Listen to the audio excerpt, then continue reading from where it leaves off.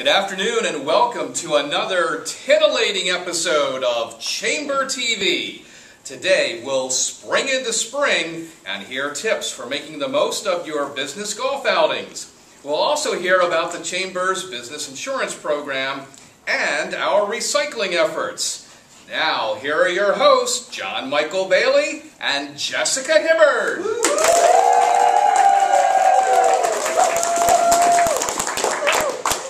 That's what I'm talking about. Welcome. Welcome, everyone. I think our audience is really getting better each time. Yes, absolutely. Yes. Well, welcome to Chamber TV, Episode 5. If you're watching online, you already found our YouTube channel. You can also connect with us on Facebook. Just search for Frederick Chamber TV. And you can also join the conversation on Twitter. We use the Chamber TV hashtag. Great. Let's jump right into Positively Frederick. This is our community blog. Anyone can submit a story about something good that happened to you in Frederick County, in your everyday life, and it's done via email. It's very simple. Yep, very simple to submit. Our featured story this month was submitted by Melinda Cohen from Key 103 Radio. She posted a great summary of the Cake Dig, which is a fun promotional event that the radio station hosts at Colonial Jewelers in downtown Frederick. You can see some great photos from the event, people digging through cake, on the Positively Frederick website, which is positivelyfrederick.org. And I think they just barely made it with the rain. I'm not sure. I think they got the dig done, and the rain came just in time to wash the cake off the sidewalk. Well, you know, people were wearing ponchos, and I'm not sure if it was because of the rain or because of the cake flying everywhere. But check out those photos, see what you think. But yeah, it's one of the events that make Frederick unique. As we all know, Frederick is very unique. If you've attended a fun event or you've had a good experience recently, you can, like Jessica said, go to positivelyfrederick.org and submit your experience. Question of the month. We're trying something new this month. A question that you can answer online. Just go to frederickchambertv.com or frederickchamber.tv to respond to our poll. Great, now we have to buy frederickchambertv.com and redirect it. No, .org, whatever. We want you to help us choose a theme for this year's expo. Last year, our exhibitors really got into the Vegas theme, and we want to make sure that this year's event is just as much fun. So we thought it'd be pretty cool to have everybody help us choose a theme this time around. So you can see the options and weigh in online at frederickchamber.tv. Be creative, please. We want yes, something interesting this we year. do. There will be an other field, so delight us and surprise us with your creative ideas. Please. Now we move on to Mission Central. The Chamber is successful when the local business community is successful and vice versa. It goes without saying, but we should say it anyway. That's why we look for ways to save you money. We have programs like the Energy Co-op, the member-to-member discounts, and others. Right. We also have another program that's sort of a well-kept secret, but we want to change that. We've invited Christian Wright, who is Vice President of Wright Gardner Insurance, to talk to us about business insurance. Slide in. Roll on in. All right.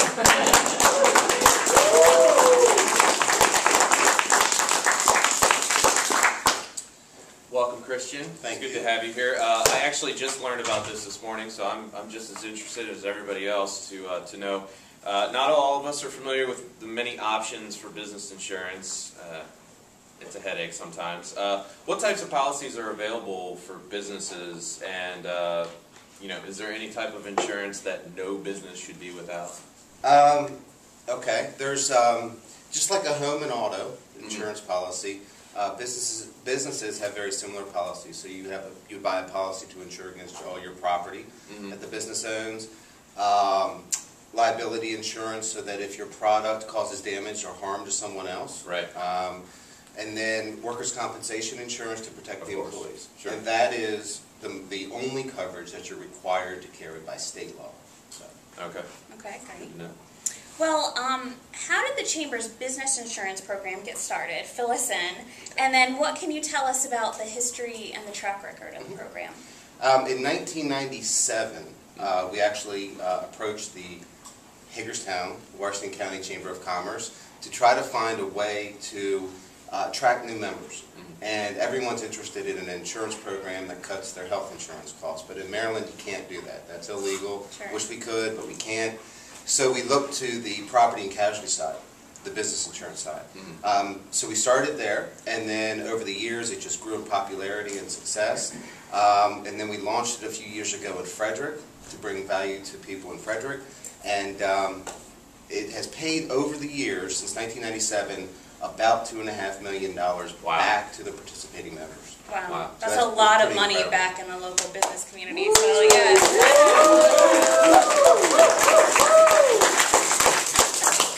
Yeah, so it's an excellent program. Members of the Chamber of Commerce receive a discount on their business insurance, so they get an upfront discount. But then the real benefit is on the back end, if the program does well that year, they receive money back in the form of a dividend.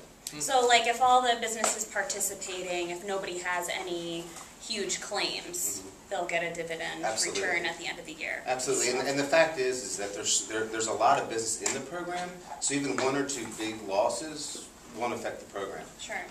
So it really is, participating members will absolutely receive, it's not guaranteed, but historically they will have received more than their annual investment to join the Chamber of Commerce back. So they did you can guys almost hear join for that? free. Did you guys hear that? If you are a member of the Chamber, you have an opportunity to basically pay for your membership and more. So definitely an awesome program, and we certainly need to get the word out about it.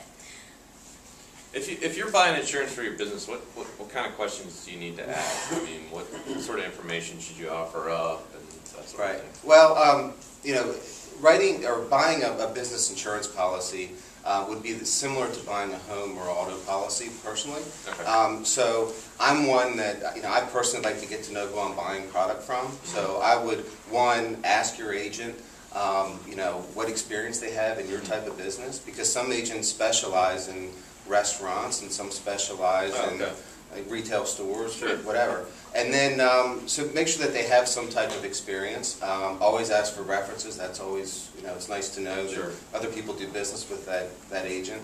And then, I personally like to also have my outs, have different options. So I would want to know if my agent has different options for me, represents different insurance companies, or has relationships with other vendors.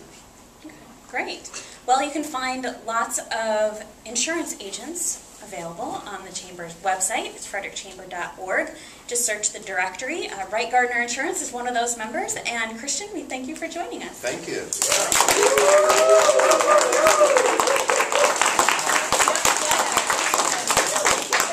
All right. Insurance, it's just one of those necessary things. It's good to know that we have options. It's good to know that the people in the studio audience are as excited about insurance as I am. So, Yes. you can hear that in the applause.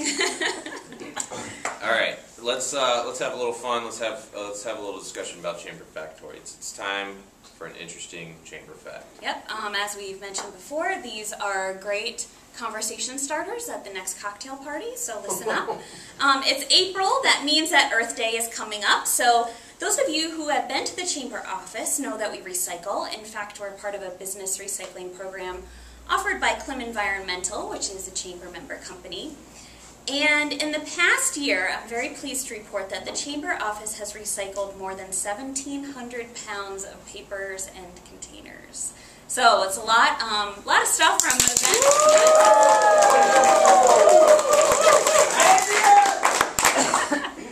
Yes, we love the earth, and we're very happy to, with all the events and the people coming through our office, we're really pleased to offer recycling, and really glad that one of our members offers a program that works for us as a small office. So thanks to Clem Environmental, and thank you to everybody who visits and who recycles when they're here. Yes. Yes. And keeping with that theme, let's talk about the member-to-member discount. We're celebrating Earth Day.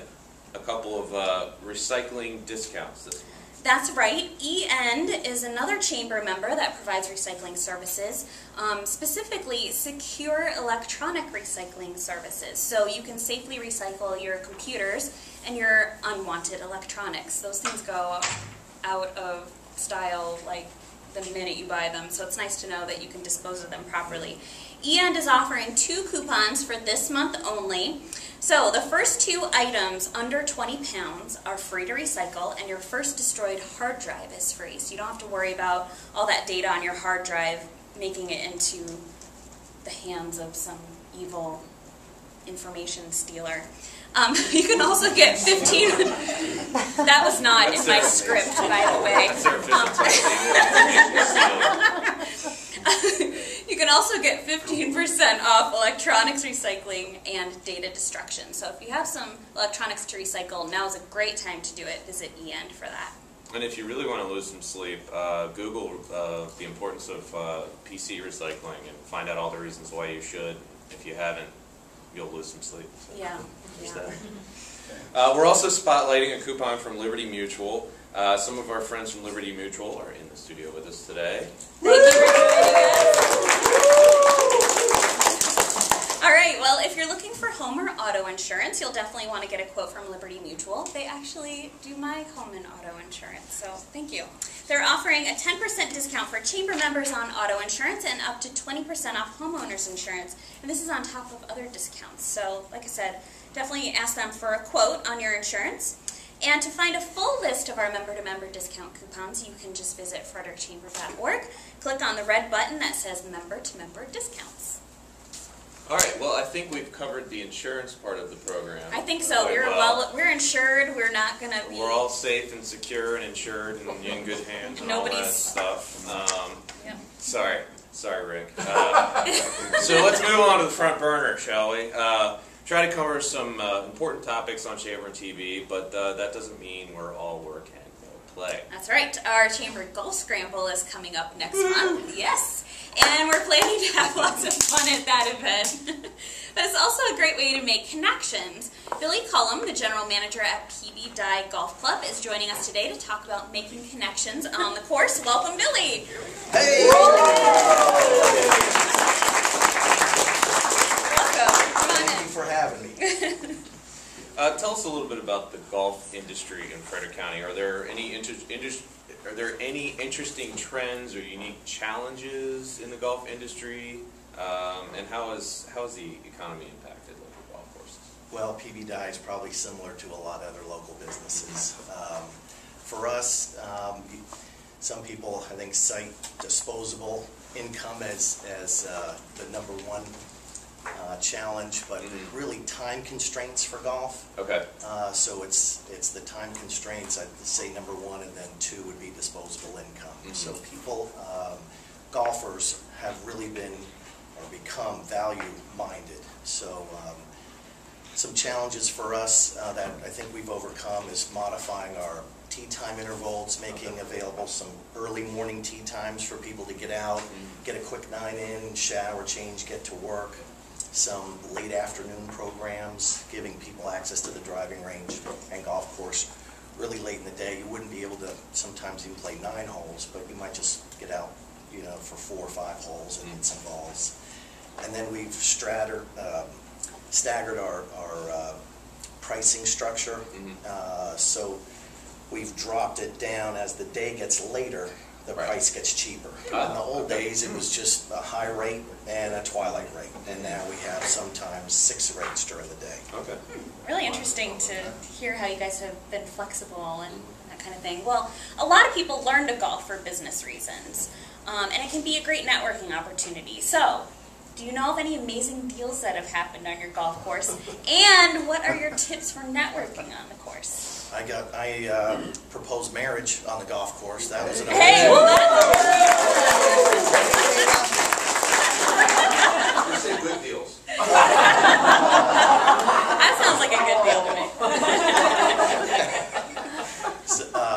There are my history in golf has been pretty much in the private sector, and for equality, they were very strict on what business. As I got into that private sector, it changed. I think in the early days it was wide open, but strict no cell phone, laptop policy. I'm sure there's a lot, deals going on the golf course.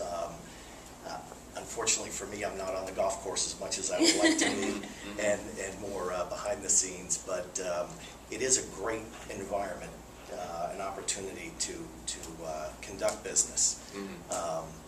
And you know, some of the things that I see that are an advantage is you really get to know, you know, your prospective client. Right. So you're out with them instead of maybe a 45-minute in-office formal meeting. You're out with them 2.5, 3, 5 hours. By the time you check in, you might have lunch, play golf. So it's really a chance to get to know that person and form a really nice bond or relationship with that individual. Or figure out if you want to spend absolutely no more time with them. Which can be valuable as well. There are benefits on either side. Like if I went golfing with John, we'd probably never host the show again together. Okay, so you talked about cell phones, laptops, not having those out there. You know, if you're going to be out, you know, golfing with clients or prospective clients, you obviously want to make a good impression. You don't want to be annoying. In terms of golf in general, are there any sort of faux pas that people should avoid? Things that may not get mentioned, but you should just not do? Good point. And for PBDI, we're public. We do have some memberships. We have a membership component, and we do have some members, but we're open to the public, so we're semi-private. Right. And we do allow laptops and cell phones. Okay. So some faux pas are, some people take the game very seriously. I think the most important thing is to put fun first. Sure. Remember that it's a play, leisure, recreational pursuit. Have fun with it. So as far as score, penalties, that type of thing, I just put that on a back burner. Yeah, I'm going to have, number one, I want to have fun today.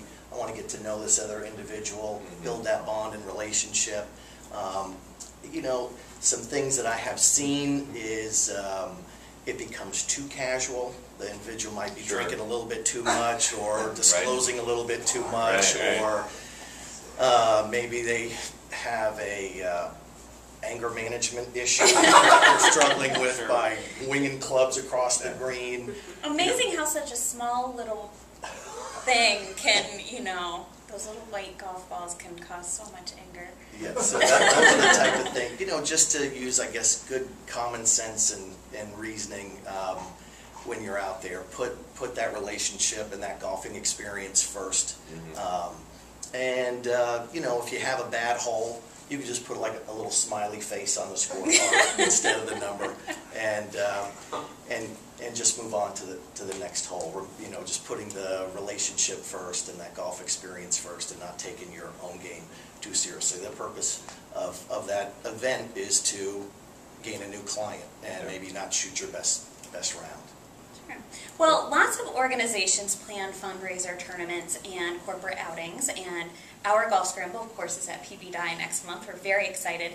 Do you have any tips for planning a golf event, and what can you tell us about events that you've seen that may be particularly successful?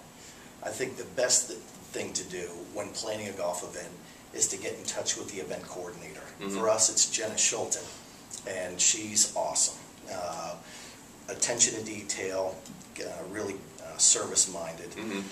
And if you're a person who has been given the task of running the company event, and so a lot of people, that's not the best assignment to receive, because there are so many details. Sponsorships, what type of format, day, time, place, awards, and just to mention a few. So the best thing to do is contact that event coordinator and let her or him do all the work for you.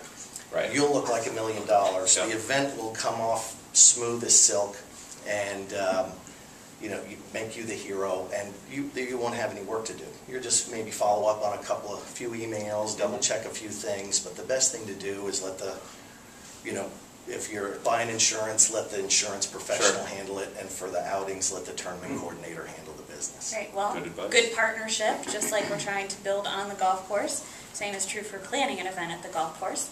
Thanks so much for your joining us today. Great to see you next month.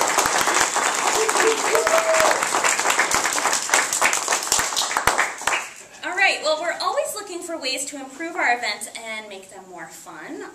Our theme for our golf scramble is the Caddyshack Classic. We're really looking forward to that. And we are looking forward to having a fun theme at the Expo too. So don't forget to give us your input on this year's Expo theme. That's our question of the month. Maybe we could carry over sort of a Bill Murray theme, I don't know, from the Caddyshack. Yeah. Maybe not. Maybe not. You can cast your vote. You can find links to all the topics we've discussed today on the Chamber TV website, which is frederickchamber.tv. All right. Well, a lucky member of our studio audience will win today's prize. It's an inspiring book of business stories provided by Key 103. Thank you to them. Complete with a bookmark. The bookmark is actually a free ticket to our lunch exchange on May 17th. So, like I said, someone in our audience is going to win that, and lucky them. Remember to cheer. Thanks for tuning in to our 5th episode, made possible by the following donors and volunteers. Randy Gray is our announcer. Searsville Mansion provided refreshments for our studio audience. Prize packs for our live studio audience were provided by Wood Street, First Call Office Products, and Liberty Mutual.